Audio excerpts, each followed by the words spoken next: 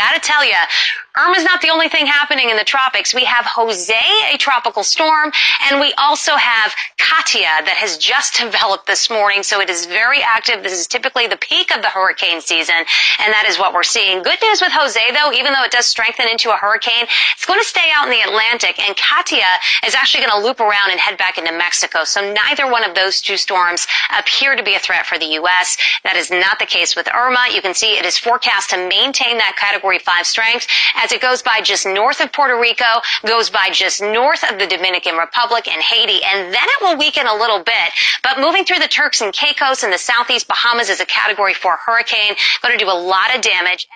Irma now, a strong, major Category 3 hurricane out there. You see in the last few frames a clearly defined center of circulation, or an eye. It's still very, very far out in the Atlantic, though, over 2,500 miles away from us here in Hampton Roads. So a lot of time between now and then. It's only moving at 10 miles per hour. But right behind it, another tropical wave has just rolled off the coast of Africa. This one has a 50% chance at developing and being named Jose within the next 5 days. Let's talk a little bit more in depth about Hurricane Irma. The latest update here at 5 a.m. from the Hurricane Center still has it at Category 3, so little change here in the last couple of updates. Winds of 115 miles per hour. As it continues its trajectory off towards the west-southwest, it does continue to strengthen, especially by early next week up to a Category 4, wind sustained of 130 or higher as it gets closer to the Leeward Islands. Now, this is closely based on two separate computer models. We have the American, the GFS, and the European.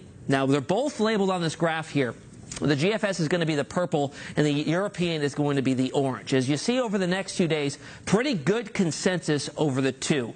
The center of location here pretty much in the same area. As it continues to get closer to the Leeward Islands, that continues, which is why the forecast up to that point, pretty certain that it's heading towards the Leeward Islands. But from then onwards, as we get into next weekend, here we are at Saturday next week, you see the spread becoming a little bit greater. The European a little bit farther south. The GFS a little more bold on this, putting the eastern seaboard in the crosshairs here. So we're going to watch that very closely. Still a lot of time. We're talking 10 days out, and a lot can change. There's a lot of things that have to line up just perfectly for us to get a hit here on the eastern seaboard. So we'll watch it.